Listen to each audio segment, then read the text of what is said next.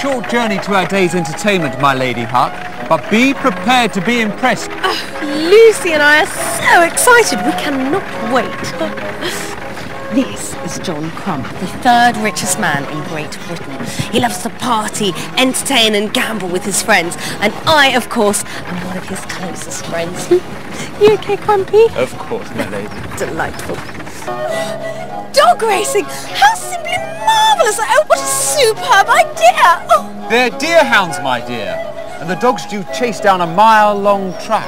Oh, fantastic! I say, you wouldn't let Lucy have a go, would you? She is a pedigree, you know. As I said, my dear, they're deerhounds, not golden retrievers. Oh, what a shame.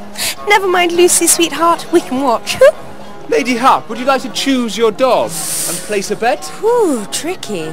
Oh, I say, I do hope that one over there wins. The one with the little snozzly nose. Very sweet. Ooh. Fine choice. Thank you.